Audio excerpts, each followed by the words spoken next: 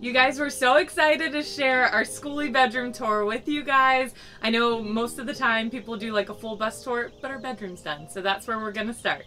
Okay, so first we have our queen size bed frame that we built on a hydraulic lift, and underneath we have our 100-gallon freshwater tank and all of our plumbing kind of going and coming from that area.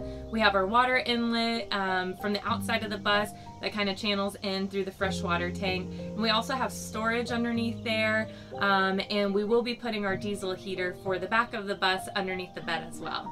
And then right on the front of our queen size bed frame area, we kind of built out this really cool honeycomb like front faceplate to kind of give a nod to honey, the hive drive, all that good stuff. And this is where the magic happens. I feel like everyone has to do that at one point in time when they're like, welcome to my crib. Okay, so we'll start off with our accent wall behind the bed. This is our reclaimed shiplap that someone was just tossing out. It was that gray distressed barnwood shiplap, if you remember. And we painted it this kind of ombre sunset color because it's bright, happy, makes us feel great. And then we put the sconce lighting on the back of the accent wall. And what we decided to do instead of hardwiring those in is we wanted to do the LED lights that we can control with a little remote. They pretty much last forever, so it's great.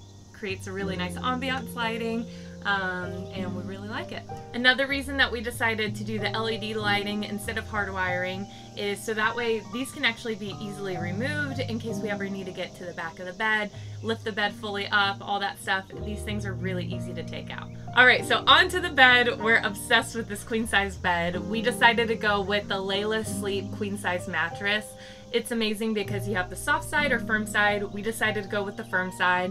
Came in a box, was super easy to install in this tight space, and it is so comfortable. We've already taken many naps on this bus and in this bed. Super, super comfortable, and again it had the honeycomb kind of design throughout, so we had to do it. And then with our bedding and design and decor for this space, we wanted it to have those nods to honey, the hive drive, all that stuff without being too over the top. So of course we have one little bee pillow to give you that nod, but we went with a wildflower bedding from Wild and Sage. Really comfortable, lightweight. We also have our Layla Sleep bamboo sheets, which those are really cooling. And then we have a really fun throw blanket that kind of tied in the whole design with the pillows and everything that we found at TJ Maxx. And so all in all, the bedding was pretty affordable. We did Wild and Sage for the pillows, have a big throw pillow in the back, Wild and Sage for the comforter, Layla Sleep for the sheets, and then our TJ Maxx throw. And before we leave this front space, we have a switch right here on this wall, and that controls our puck lighting on the top. It's nice because the puck lighting kind of camouflages into the ceiling, but we'll have nice lighting anytime that we want it bright and open back here. And another reason we went with all these bright white and bright sunset colors is we just wanted a warm, happy, inviting space when we settle down for the night.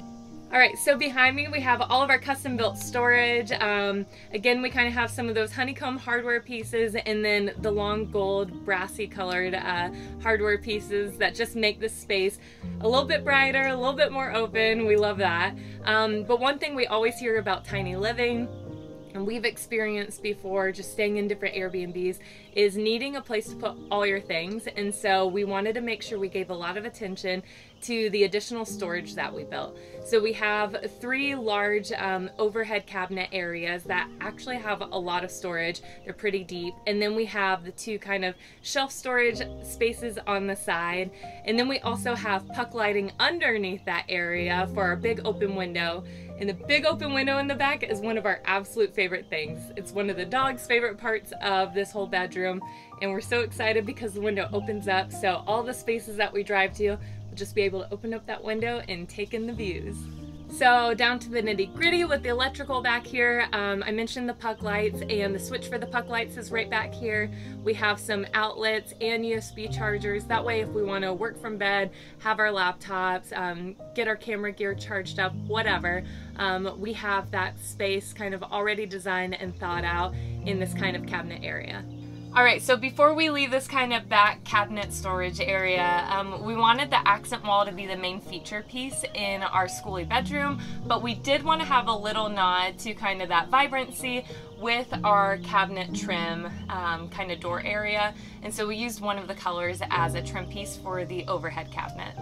Okay, so this is one of my favorite parts. It's just a very practical part of the bedroom, and we do plan to install it for our big lookout window in the back, but we have these custom cut blackout blinds for our bedroom, and it does help cool the space down, helps keep out the light, and it's on a slow roll when you pull it down and it goes up, so it's just cute. It's fun.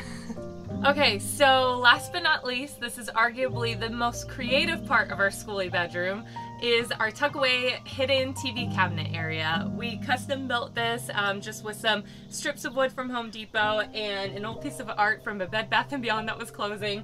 And when you open it up, our TV is on an adjustable arm and it pops out, and you can kind of swivel it to any position that you want for when you're laying in bed and lounging and watching TV. And then during the day, it can just be popped back in, hidden. We have a space for our remotes there, we have an outlet there, and it just makes a lot of sense, and we couldn't be more excited about it. So that wraps it up for our bedroom tour. We hope that you guys enjoyed it. If you have any questions about any of the pieces, specs, design items, go ahead and leave a comment below. We'll make sure to get back to you. And we're excited to share the rest of the build with you, so make sure you're subscribed, and we'll see you next time.